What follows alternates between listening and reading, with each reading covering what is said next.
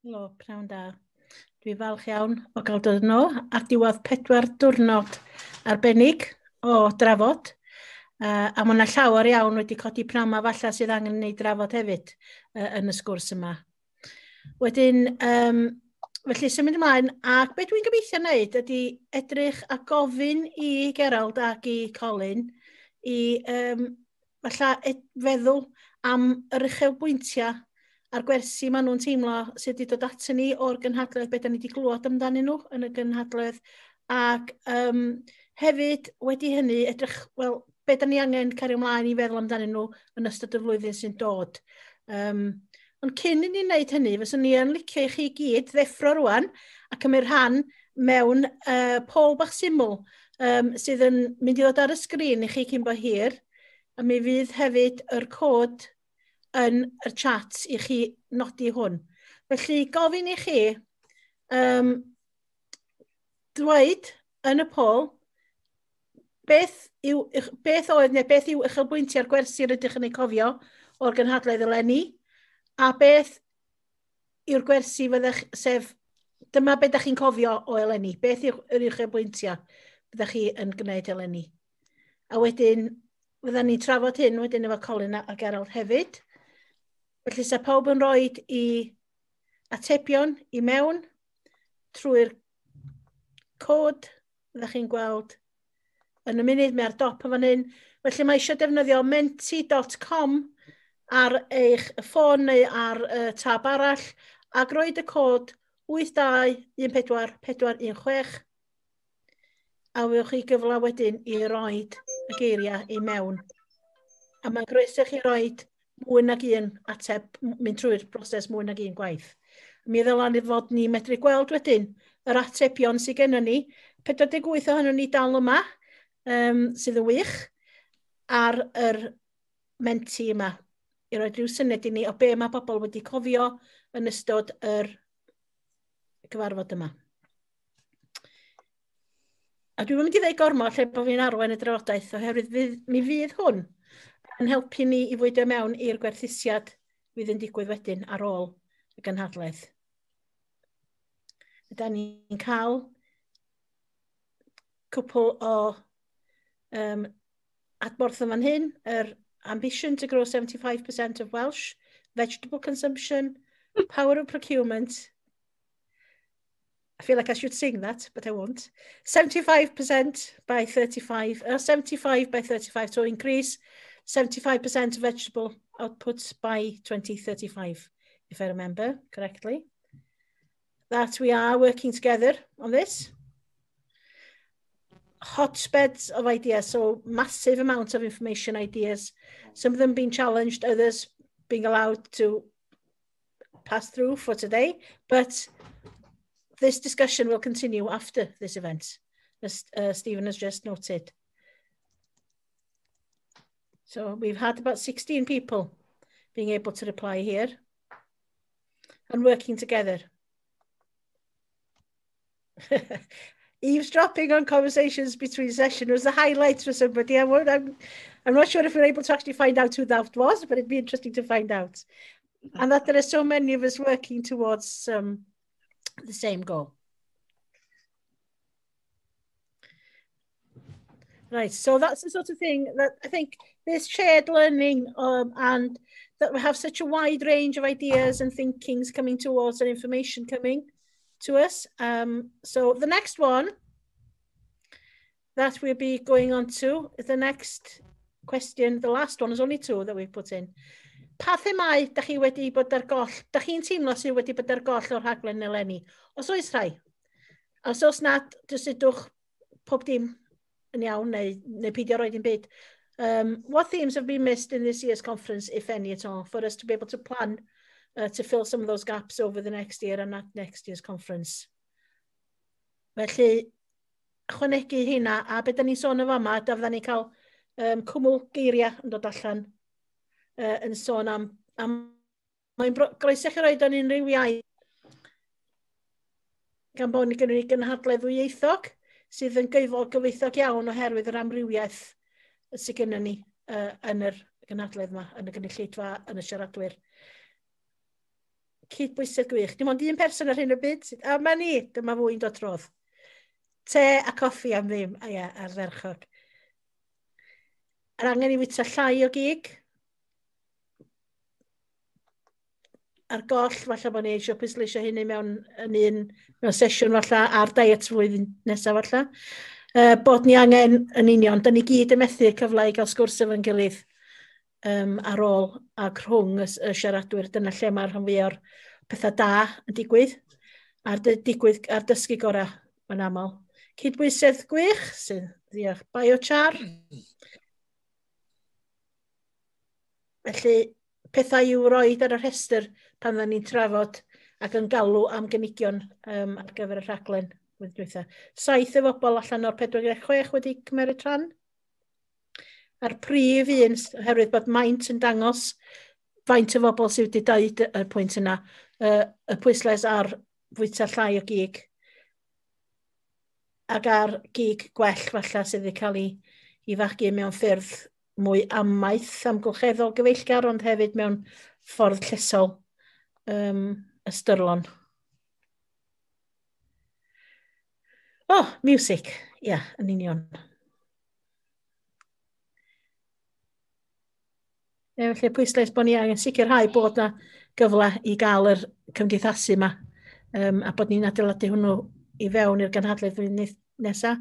Gyda'r gobaith wrth gwrs yn bod ni yn medru cyfarfod yn yr un gofod flwyddyn nesaf.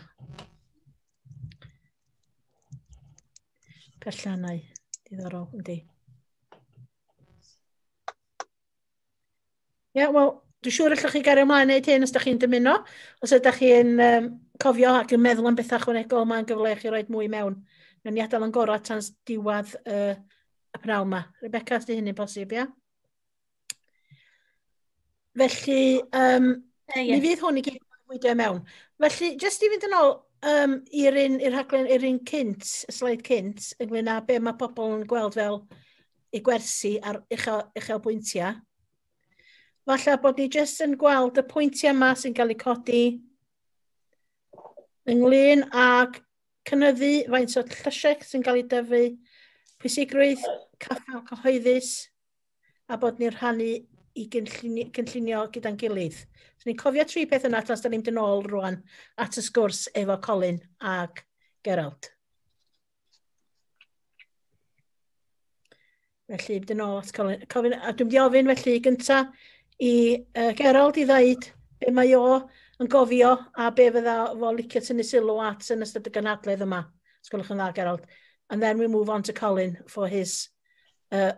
Colin will say a few words after, or quite a few words probably, because there's a lot I think he should say after afternoon's discussion. But we'll start off with Gerald, who's from the Caerhys. I don't think he needs an introduction, but I better do it properly. Gerald Miles from the Caerhys Organic Community Agriculture down in Sir Benfro. And I will look forward to meeting him sometime on the farm. Right, drosodd i chi, Gerald. Diolch yn fawr. I fi, gyda fi weid, dwi'n wedi ffeindio'r dyrnodau diwethaf yma yn arbennig unigol. Noen ni'n meddwl bysau mor dda a me wedi troi mas. O'n ni ddim yn drychyd mlaen i'r peth agos sa'n lico drychyd ar sgrin a nabod chi a ffili dylach llaw chi neu gweld eich lligau chi. A hynny, dwi'n meddwl, mae'r pandemig ma wedi creu. Mae wedi tynnu ni o'i gili. And that's the main thing I find difficult with. But this conference is, I must say, it's a compliment to you all who've created this. I never expected it to be this great, to be honest. And all the aspects that you've covered has been really immense. And I've learned a heck of a lot by listening to people over the weekend.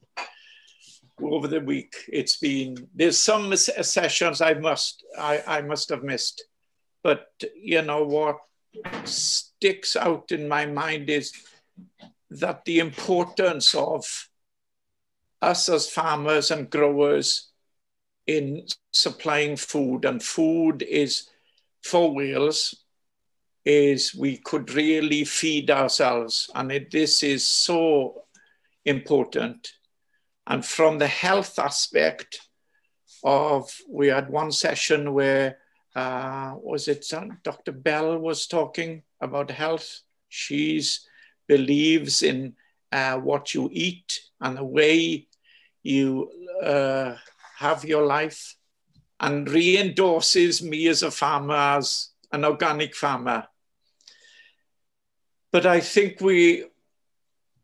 this is the opportunity. We're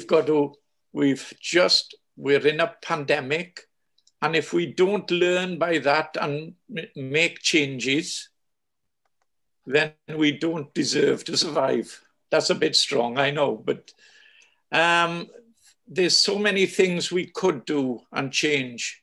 We've left our industry, the farming industry, be affected, taken over by globalization and supermarkets, and create carbon from one thing to the other.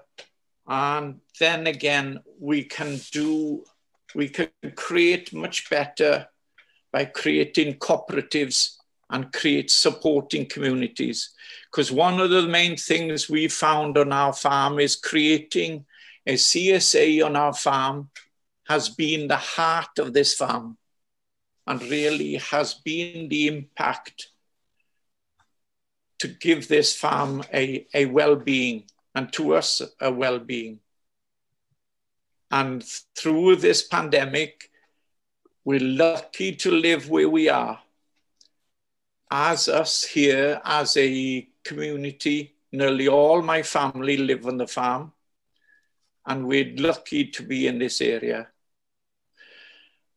But no, the conference from one thing to the other was immense, and really I've had a lot of ideas from it, like one Alex was saying this today about bringing schools, community, farms together. I think that's one thing I will try to do, because to bring it into education as well, so that our next generation growing up in knowing where their food is coming from and they should adopt a farm. Every school should adopt a farm to really have it as part, to have food from it, and to see and know the farmer. Because being a farmer is a tough job. We all know that. But this is all part of it. Who grows your food? Going back to respect and finding where it's from. But no, I really think I never thought it would be this good. And I myself, I will end by saying that mae bod yn bleser, a hefyd mae'n agor llygedyn, a'n meddwl, I beth elltyn ni wneud, a faint mor bwysig mae'n I gyd I gili, I bob un I o'n ni. It's highlighted the effect of the importance of that we must support each other and try to create this to make change. And we can only do that by working together. And this conference has impacted that, or the importance from organic to, carbon emissions. But as well, I hope through this, that will create more communities, more CSAs, more growing of vegetables in Wales, and create Wales organic. Come on, it's green to start off. Let's make it greener. Diolch yn fawr. Diolch yn fawr iawn. Diolch, Gerald. Diolch. Pawb yn rhaid i chi ar y chat, felly. Diolch yn fawr iawn. Gweledigaeth da a gymateb gwych fel arfer i'r holl gynhadledd. Mi gawson ni'r her yn un o'r sesiynau yn bod ni'n breuddwydio am y dyfodol ac meddwl a'i breuddwyd o 75% hyd erbyn 2035 oedden ni yn teimlo dylai bod ni'n anelu ato fo yn ytrach na 50% neu 20% o lysiau fwy yng Nghymru. A dwi'n siŵr falle fysa chi'n cytuno bod na le i ni dyfu mwy o lysiau ar y tir sydd gennym ni yng Nghymru. Ac falle yn ôl eich patrwm chi i gynnyrchu nhw yn organig hefyd, ac bod yna thebyg ar y ffermydd yma sydd yn cynnal teulu ac yn cynnal cymuned. Fel nathon ni glwad bore yma gen rhai o'r merched oedd yn trafod yn y sesiwn gwerth bwyd Cymraeg. Colin, over to you to talk about the enlightened agriculture. You talked to us a bit about it last night. And I'm just like your reflections on what you've heard today, about how enlightened what you've heard today is in terms of how it's advising our future agriculture in Wales. And then perhaps if you have had a chance to reflect back, what is perhaps the highlight of the conference to you that you've been able to join us? Because people have been coming and going over the last four days, but we've had a really good number, really at least 30 to 40 in most sessions. And what has surprised me is going to many conferences is the discipline and the focus and the attention that our audience is also giving the commitment there is in the audience that we're having all through these 4 days. You can see it in the chat, you can see it when we can start promptly, and that's really made it much easier for the whole process to move along smoothly. And Steve, I can see from up there as our host, our techie boss, is really happy about that. The discipline, I think we need to congratulate yourselves on this amount of commitment to real food and farming for Wales. Now, Colin, over to you for some further enlightenment. Right, good. I just want to say, first of all, it's an honour to be invited to speak at this conference and to share a platform effectively with Gerald. Gerald's one of my farming heroes. I've got about 4 or 5, and Gerald is certainly one of them. One of the things that strikes me, well, first of all, about the future, I've just written, a bit of plug here, just written this book called The Great Rethink.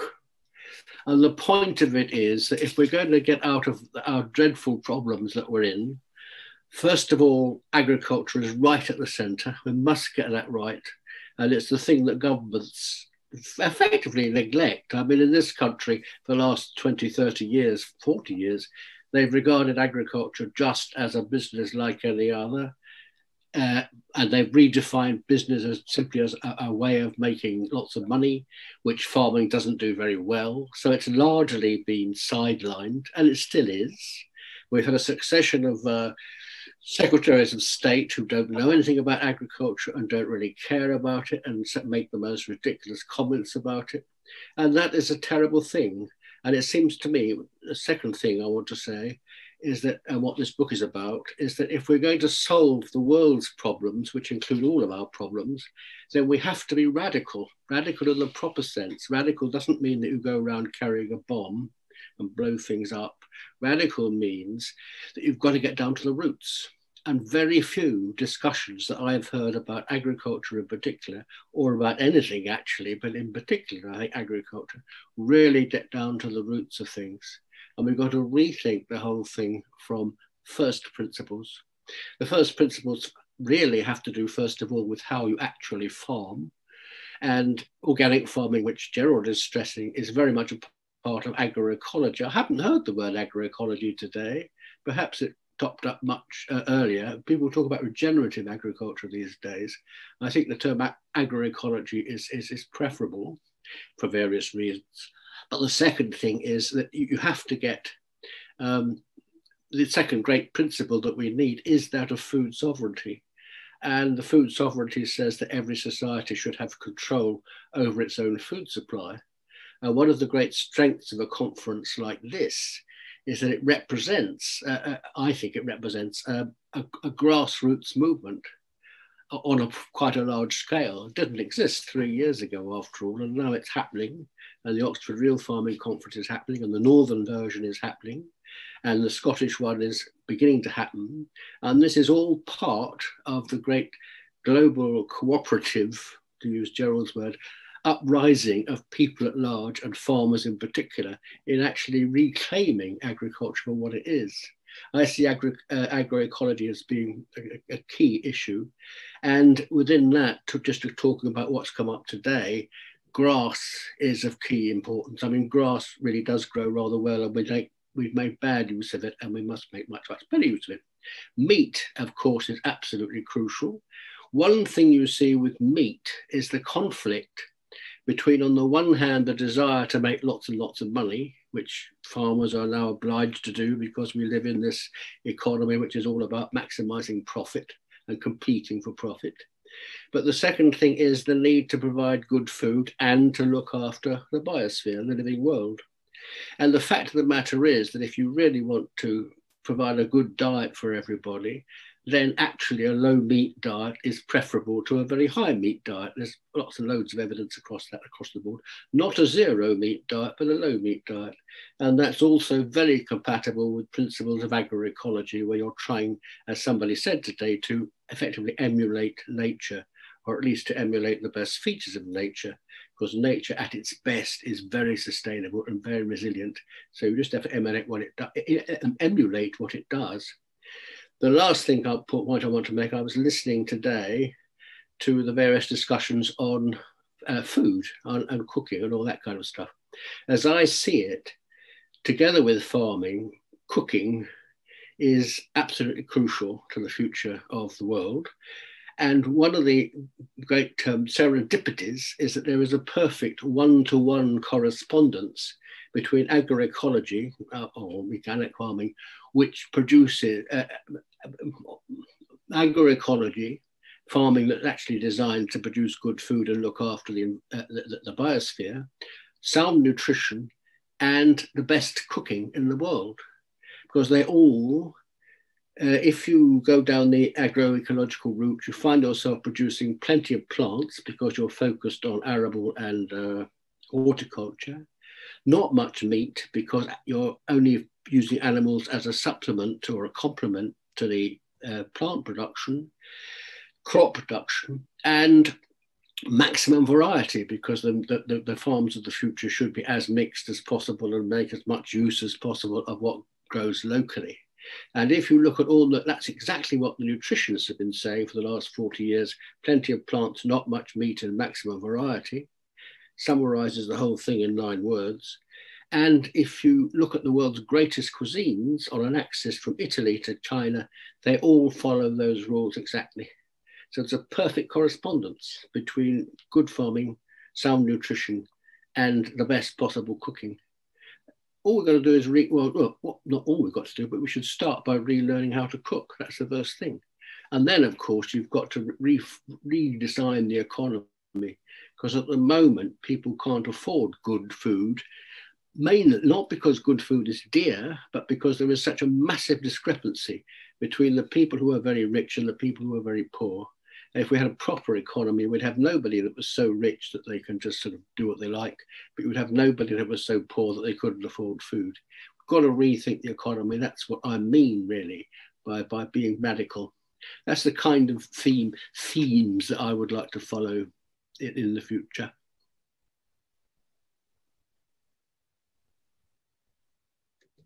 You're on mute, Eifiona. I'm on mute. I'm not, yes. Meddwl am gair Cymraeg am enlightened. Dwi ddim yn siŵr iawn ysbrydoledig, falle? Geiriau Cymraeg am enlightened, da ni'n teimlo bod ni'n yn dallt y drefn, ond falle bod ni ddim bob tro'n gweld bod o'n rhywbeth i'w ddathlu. Felly, geiriau diddorol ofnadwy fan'na gan Colin, a yn sôn am beth mae o wedi pigo allan a sut mae o'n gweld, sut mae'r drafodaeth yn ffitio'r syniadaeth mae o wedi roed yn ei lyfrau, llyfrau hanesyddol a llyfr newydd sydd gen fod dod allan rwan. Falle, os ni'n jyst yn licio codi gan bob i fan hyn, cyn i ni edrych ar beth sy'n cael ei ddweud yn y sgwrs, bod ni'n edrych ar yr mi nath Colin gorffan o fanna yn sôn ond am arian ac cyfoeth ac yn y blaen ac am tegwch. A fos ni yn licio jyst i ni ystyried chydig bach am y system bwer o fewn yr penderfyniadau yma sy'n cael ei wneud hefyd. Da ni sôn am bod yn radical, da ni'n hefyd eisiau sôn am bod yn deg ac eisiau meddwl lle mae'r penderfyniadau yn cael ei wneud ac ar ran pwy maen nhw'n cael ei gwneud, ac bod y penderfyniadau wedi bod yn hanesyddol yn cael ei gwneud mwyn lles cyfalaf preifat, ac wedi, oherwydd hynny, wedi i ryw radda gwanio rhai'n cymunedau gwledig ni, lle'r lleisia falle ddim yn cael ei cyfrannu gymaint i fewn i'r drafodaeth. A falle bod ni'n edrych ar ffarmio sydd nid yn ogystal yn deg i'r amgylchedd, ond yn deg i'r cymunedau gwledig.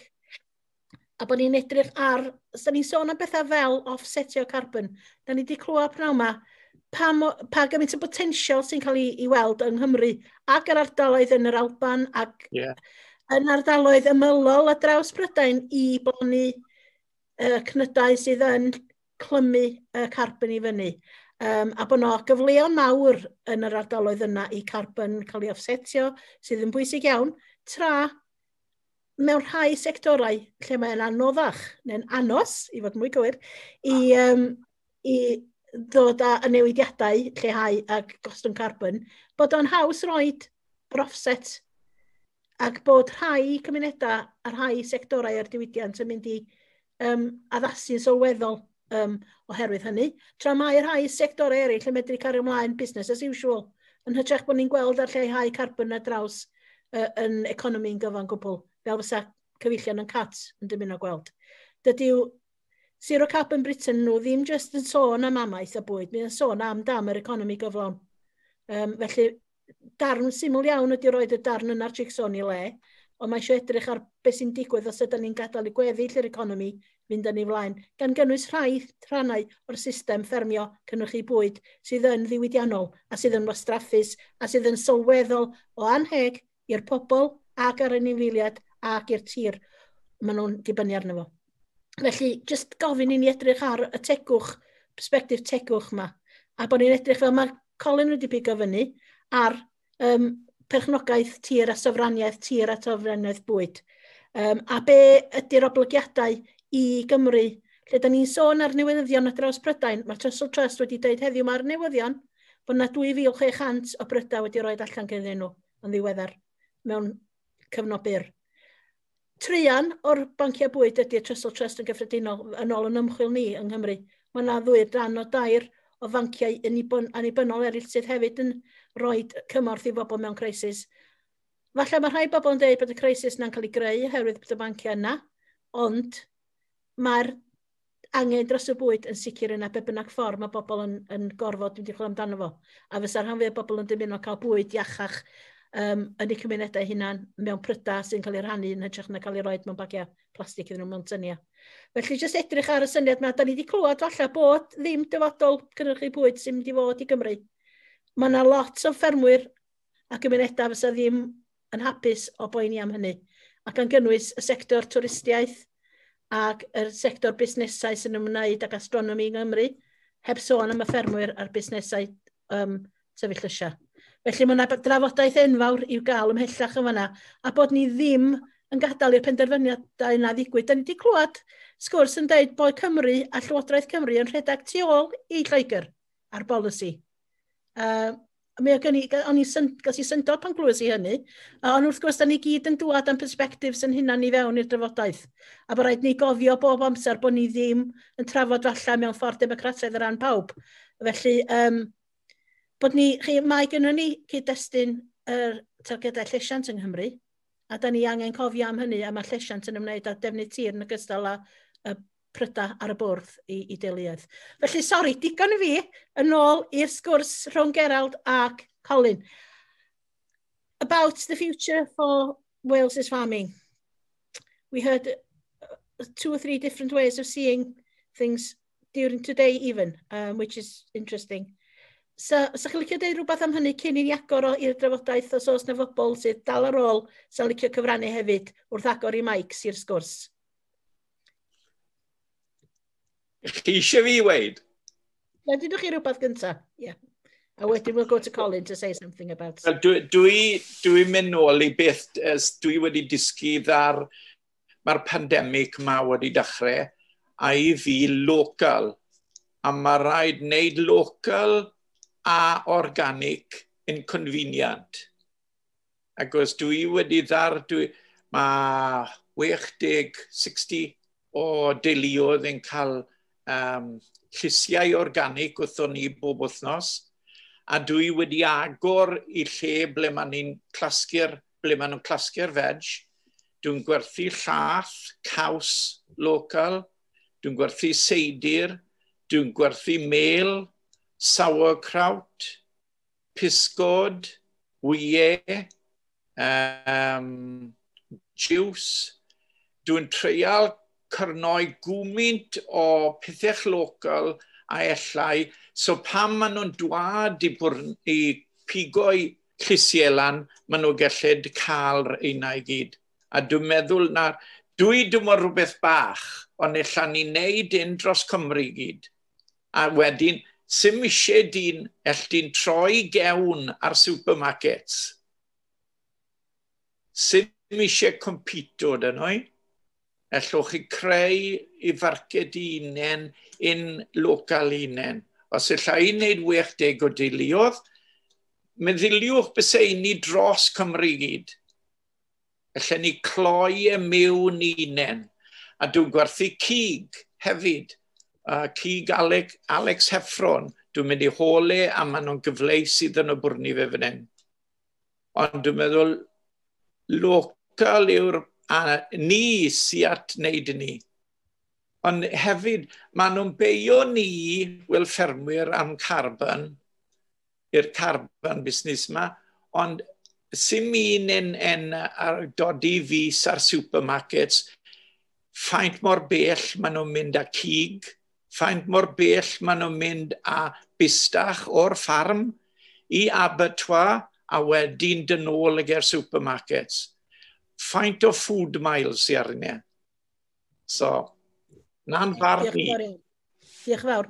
Felly, dwi'n meddwl dwi'n newid cael yn atgoffa bod ni yn dwad at derfyn 4:45. Mae'n ddrwg yn i, ni'n disylwi bod yr amser di mynd mor sydyn. There's lots of things to be thankful about for this conference, and I'm not even going to start saying what I've said a little bit about discipline and about the audience commitment. It's been fantastic. Yeah. The speakers have all been wonderful. And over to Jane. A diolch yn fawr iawn i chi gyd. Okay, diolch Eifiona. I think I'll do this in English. Yes, where to start? I think gratitude is a really good practice actually, to stop every now and then and be grateful for all the good things that are going on, given that there's so much that isn't good. And we tend to sort of skip over the things that are good as if they were going to happen anyway. So let's just take let's spend this last 5 minutes just breathing in all the gratitude for the last 4 days, because it's been absolutely fantastic. Stephen and I have been working on the production team, and we keep tweeting, we keep sort of WhatsApping each other saying, isn't this great? Isn't it going well? And that's down to everybody who's really contributed. And it's obviously, I've got the obvious people to thank, but actually just everybody who has come and who has sat on a Zoom call, which can be quite hard work. You know, some of us have had much too much of it, but you've all sat there, some of you for almost every session. And that means such a lot to have people really committed and taking part.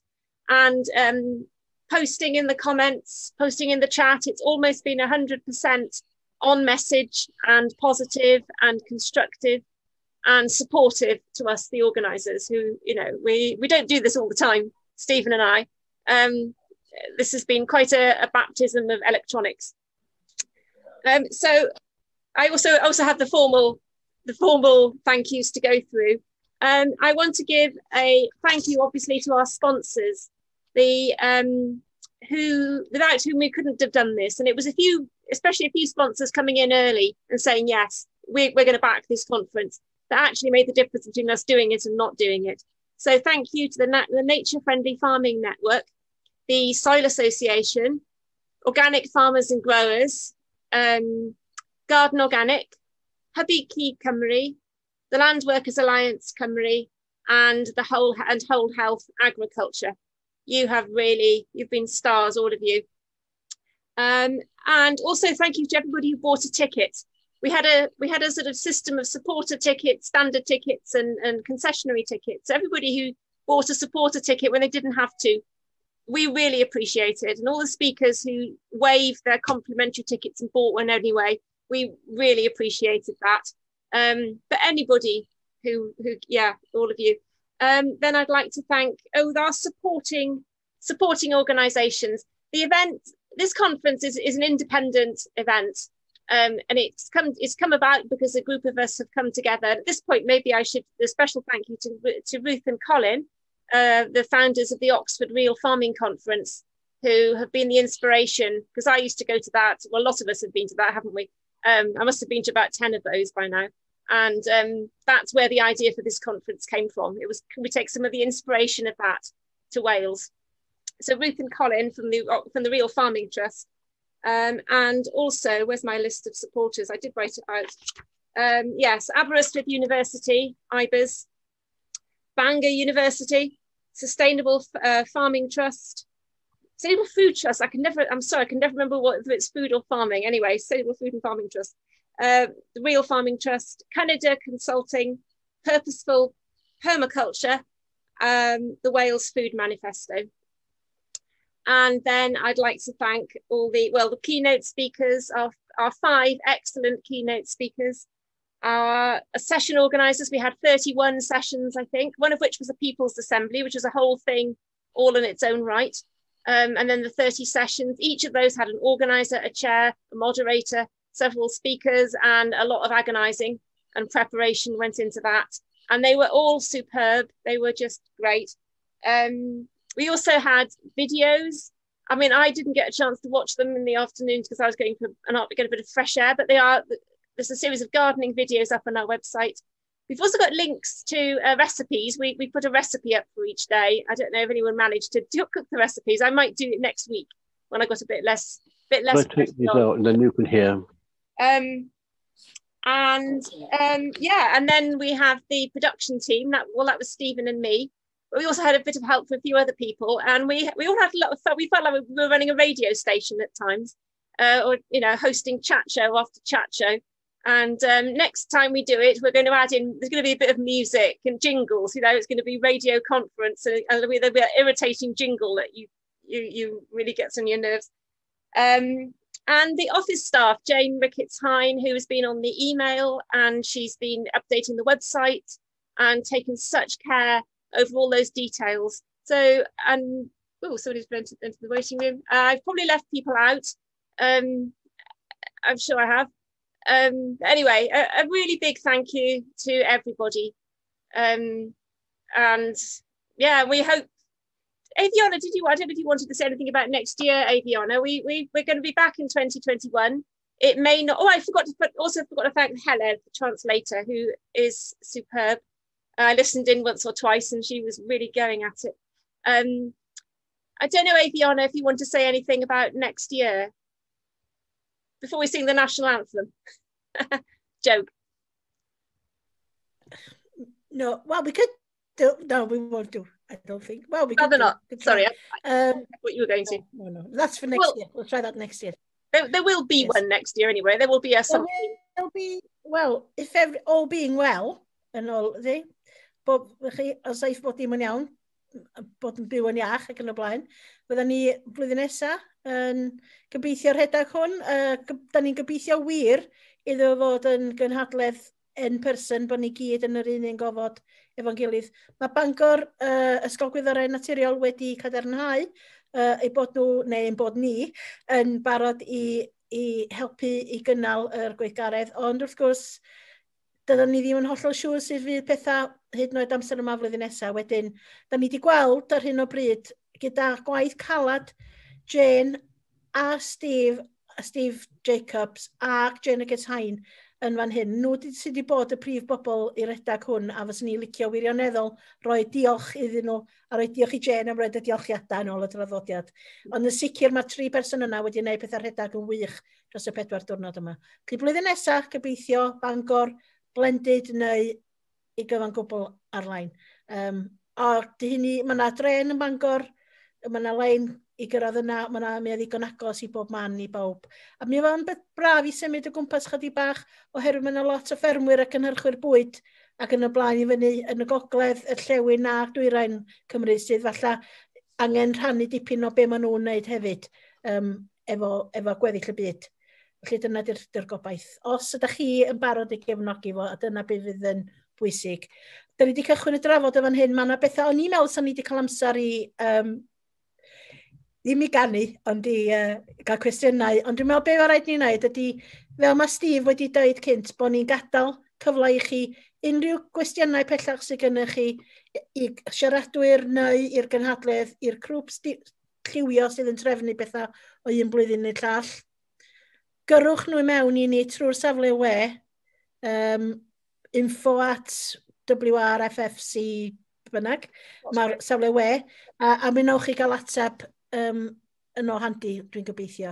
Wedyn parhau'r drafodaeth a parhau'r gymuned o eleni trwy flwyddyn nesaf, ac falle fydd yna gyfle, os ydy pethau mynd yn iawn i ni gael rhywbeth yn y Gwanwyn hefyd mwyn ailgodi yn ysbryd ni ac yn gymuned ni, pan fydd y dyddiau'n mestyn a fydd y tywydd yn brafiach, a falle fydd pethau'n haws. A wedyn diolch yn fawr iawn i chi gyd. Ac dwi'n meddwl, Jen, ti eisiau deud gair ddwytha? I can't think what it would be. Stephen, do you want to say something? I think you should have a last word. Yes. Is that wise? Thank you to Jane and Jane, because without Jane Powell and Jane Ricketts-Hine, this wouldn't be happening. And I want to thank all the contributors. It was said a couple of times this week from people who are doing talks, before you start spending money, look around you, talk to the community and find out what needs to be done. One of the biggest steps forward that I've made this year is getting involved in deliberative democracy, asking others and listening to what they have to say. Thank you. Diolch yn fawr iawn. Thank you. Thank you, Steve. And I think at that point, we need to bring, I think we need to bring this year's conference to a final close with looking forward very much to next year, starting the next one off in 2021. Diolch yn fawr iawn i chi gyd.